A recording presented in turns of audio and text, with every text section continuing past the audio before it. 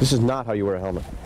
Calling for safety through citations. The Cape Coral Police Department cracking down on kids who are caught riding their bike without properly wearing their helmets. Now, the department, says it's trying to enforce the rules of the road while also looking out for your child's best interest. 4 in Your Corner's Deborah Souverain live in the studio tonight with more on what you need to know. Deborah.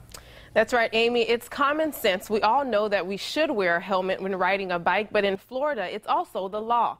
And over the next few weeks, Cape Coral Police will be working on putting the brakes on people who aren't using the proper protection.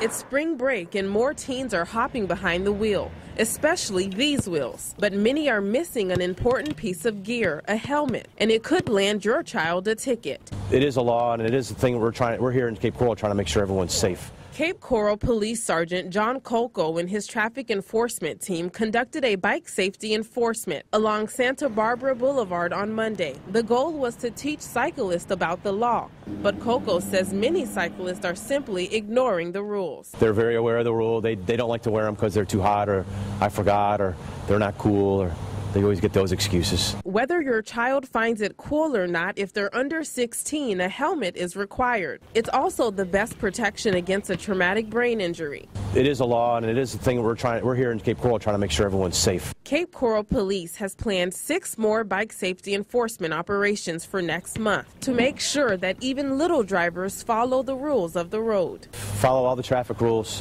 wear your helmet, and make sure you don't take the brakes off your bike, of course. And if you're riding at night, please have a light on, front and back. And if you want to know where the next bicycle safety enforcement check will be, visit our website, fox4now.com. Reporting live in studio, Deborah Souverain, Fox 4 in your corner. Okay.